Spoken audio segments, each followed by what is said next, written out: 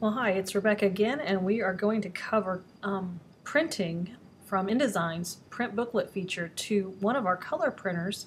We'll choose the Xerox 7400DN. I'm going to open a document, so let me get to InDesign. This may look familiar to you if you watched the recent black and white printer demonstration.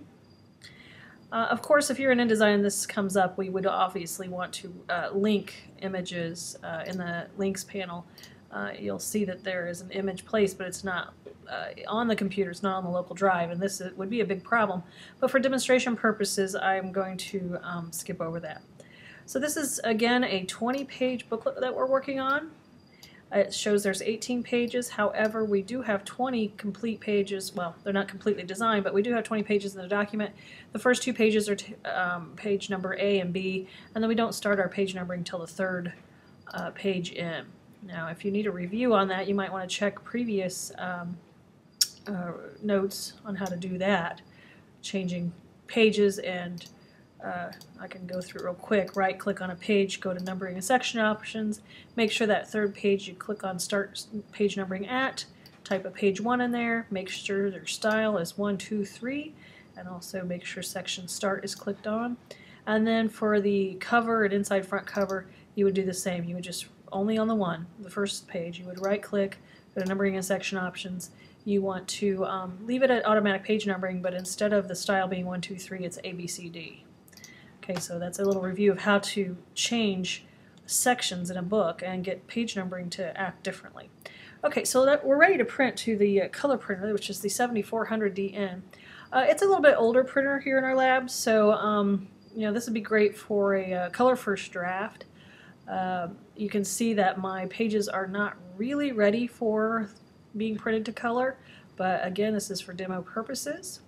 I would prefer that something like this we might proof on the black and white printer. But for demonstration purposes, let's print to the color printer. Now, prior to printing, we would have gone to the Apple and gone to System Preferences up in the left-hand corner, and we would have loaded print drivers. Now, if you don't know how to load print drivers, there is a previous video defining how to do that. You'll see I have black and white, the Phaser 7400 color, and the Phaser 7800 color, which would be for more of a final design. Okay, so I'm going to close that out, go back to InDesign, and we're going to use the print booklet feature, pardon me. It's File, Print Booklet. We don't choose the print feature because it will not put pages in the right order. So I'm going to go to File and Print Booklet. And in the Print Booklet dialog box, by default, margins may have, in this area, that automatically adjust to fit marks and bleeds. It may be checked. So make sure that's unchecked, and you type in 1/8 of an inch, 0.125. So you want to uncheck automatically adjust to fit marks and bleeds and put in 0.125. You do want print blank printer spreads on in the event that you have any blank pages in the book. Sometimes people will put blank pages in a book near the end or the beginning, and if you don't check that, it may exclude them and it'll put all of your pages out of order. So make sure you have print blank pages selected. I'm going to preview this. Now, normally the preview doesn't look quite this good, but I've already done one demo, so let me change this a little bit to something that you might see or expect to see. So here's what you might expect to see. Red. Red is bad. That means the items won't print. So it also means the paper size is not big enough to hold this book. You will see that pages are next to one another in an odd fashion. 16 goes next to page 1 and 2 goes next to page 15. This is called impositioning or a paginated order, and InDesign is doing this for us through the print booklet. Now, it does look odd, but when we put all these pages together and when they'll come out in the right order of the printer, when we fold them and put them together, it will actually be in the right reader's order. So these are printer spreads, not reader spreads. Reader spreads would be 4 next to 5. So and 6 next to 7. So we're in printer spreads. Now, in order to change your page size or your paper size, so that your pages can accommodate or can fit onto that, you will hit the Print Settings button, which is in the lower middle area of your screen. We're going to print to the color printer, so we're going to change the printer from the black and white printer to the Color 7400. Now I know the other day we were having a problem with toner, waste toner cartridges being full, and I'm pretty sure they will be, but so we'll expect a warning later on that, but it shouldn't impede us from being able to do the demo. So I'm going to change this to the Color Xerox Phaser 7400DN. You again want print blank pages on in the event that you have any interior pages that are empty, such as the inside front cover, inside back cover. Copies 1, everything else you'll leave alone. So this is in the general area. In the setup, we're going to change it from letter to tabloid. Now you also have tabloid oversize. Tabloid oversize also is tabloid extra. That's 12 by 18. So if you have some paper that is 12 by 18, then you may print on 12 by 18 to this printer. If you have paper that's only 11 by 17, just choose tabloid. Okay, so make sure you're not choosing the wrong paper for the job.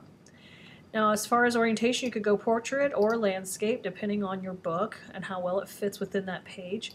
So I'll just go landscape on mine.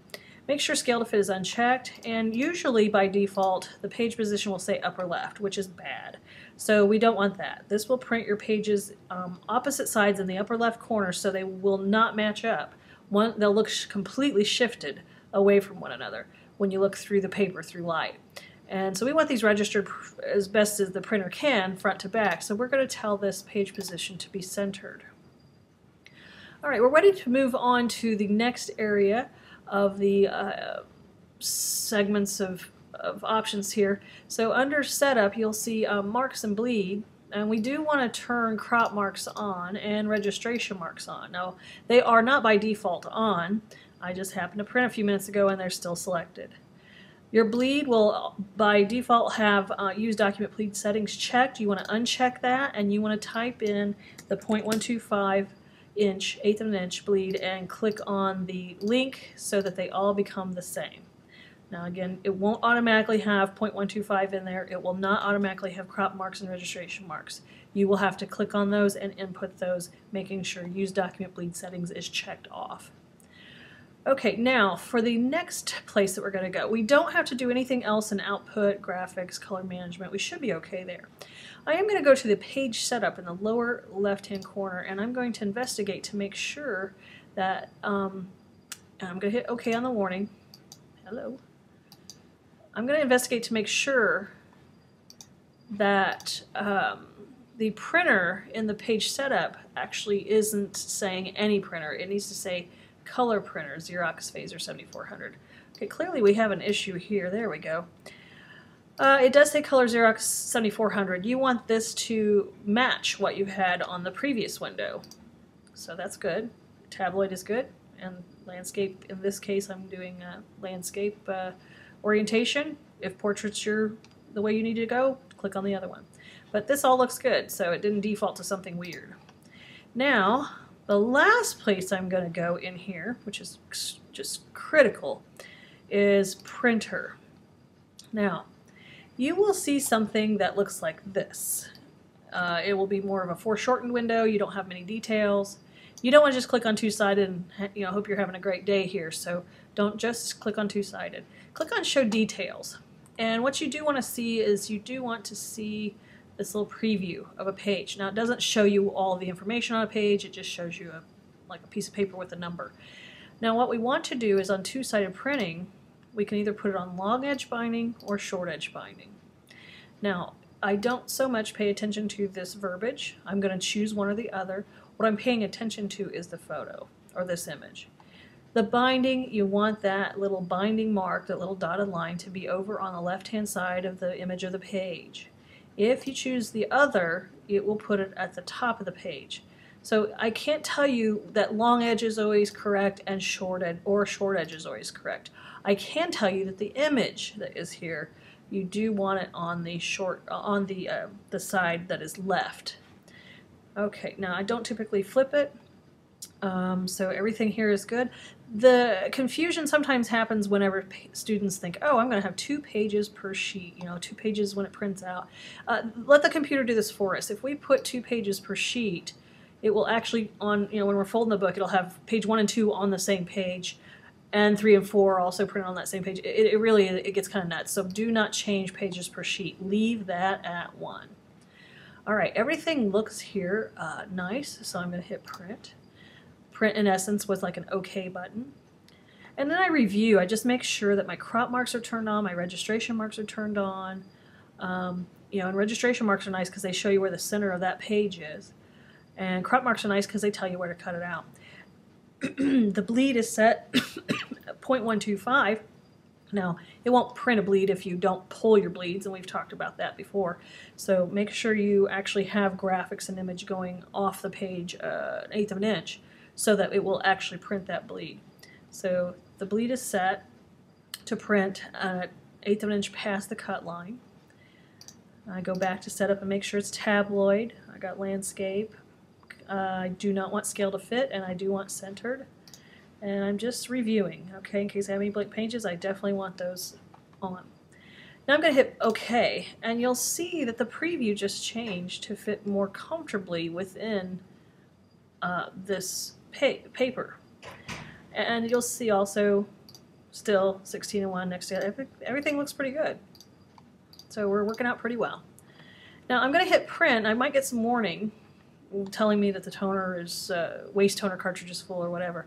But normally I would hit print and oh, I get a message. Now this is bad.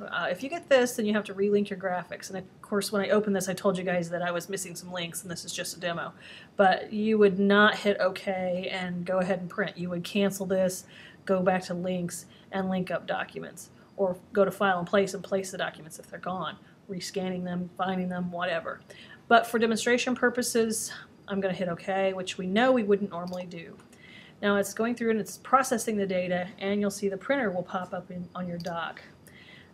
It will tell you that it's spooling the job. It will tell you if there are any supply issues. And it looks like we're doing pretty well here. Now, if I go over the printer and it prints upside down on one side, that could be a problem. If that happens, then when you go back to print booklet, and I know sometimes it's difficult to tell which it's going to do, click on print settings down here at the bottom again. Click on printer here near the lower left, and then where it says two-sided, just flip it the other way and print it again. Okay, I'm not going to hit print because I don't want to waste paper, but if it prints upside down on one side, or on every other side basically, choose the other option for either short edge or long edge binding. Okay, this concludes the video for printing to the Xerox Phaser 7400DN color printer.